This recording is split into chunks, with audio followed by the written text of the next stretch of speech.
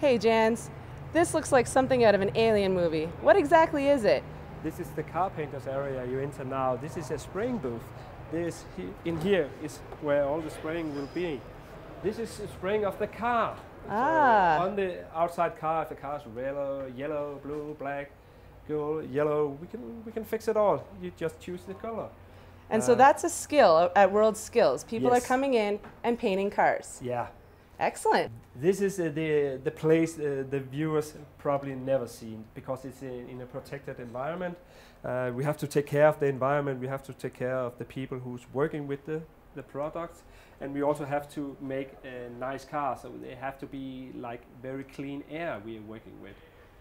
The air comes from up here and go down in the filter down here, and it changes about 16 times in 1 minute.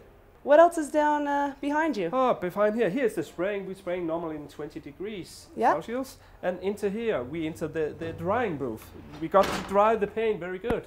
So in here, the normal will be about 60 degrees. In 2 days, it will be 60 degrees all over the day in here. Wow. So we have to dry the paint for half an hour, and then it will be perfect dry, so you can touch it and you could drive home in your new painted car. Car painting is a matter of processes. All the time it's a process. We actually measuring all the process they're going through. Well, this is a drying system for water-based coat. When you the water-based coat is normally what you see. It's a red, it's a yellow, it's a green car. This is actually the color.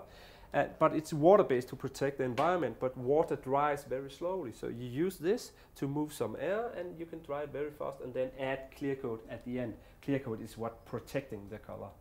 80% of all what we are doing normally as a car painter is repair the small damage you get out in the traffic. So it's the same environment, even if it's summer or winter.